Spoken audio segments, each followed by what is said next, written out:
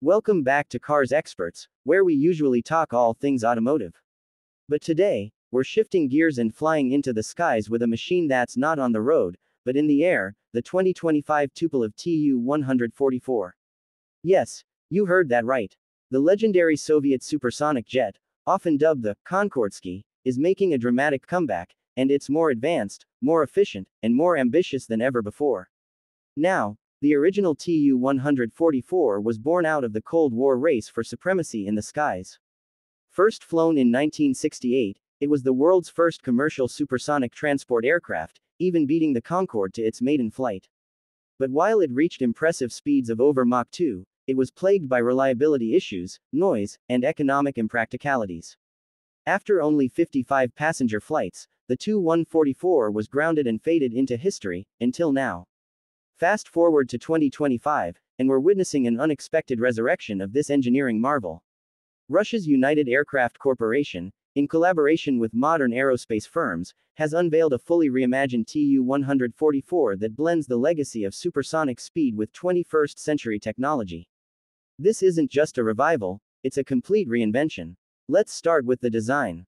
The 2025 Tu-144 still has that distinctive sleek, delta wing silhouette, but it's been heavily modified for better aerodynamics and fuel efficiency.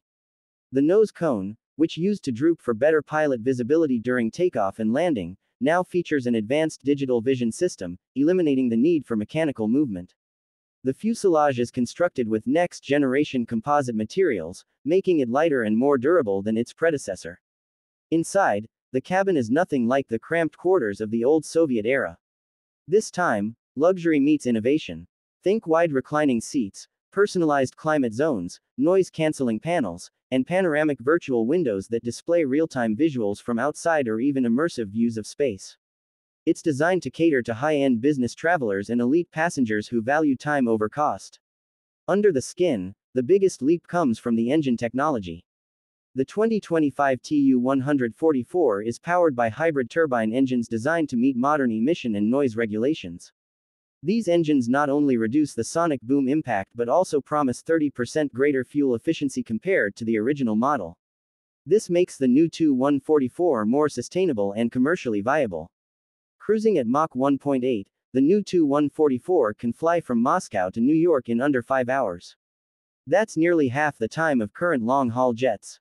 With advancements in supersonic flight paths and regulatory agreements underway, this could mark a new era in intercontinental travel. But the rebirth of the Tu-144 isn't just about speed. It's a statement, a symbol of technological pride, innovation, and a glimpse into the future of commercial aviation. It shows that what was once considered too ambitious or flawed can be reimagined with the right vision and tools. The project has also reignited interest in supersonic travel worldwide. Competing efforts from Boom Supersonic in the US and other aerospace giants show that the race for faster-than-sound travel is back on, but this time with a focus on sustainability and commercial feasibility. So, what does this mean for the future of transportation? We may soon live in a world where you could leave London after breakfast and land in Tokyo by lunch. While tickets will certainly be expensive at first, just like electric vehicles or smartphones, supersonic travel could eventually become accessible to more people as the technology scales.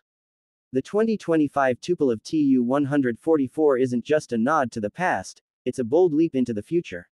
A blend of history and high-tech engineering that proves no dream is ever really dead. It just needs the right moment to soar again. Thanks for watching Cars Experts. Don't forget to drop your thoughts in the comments below. Would you fly on the new Tu-144? We'll catch you in the next video. Safe travels, whether on 4 wheels or at 60,000 feet.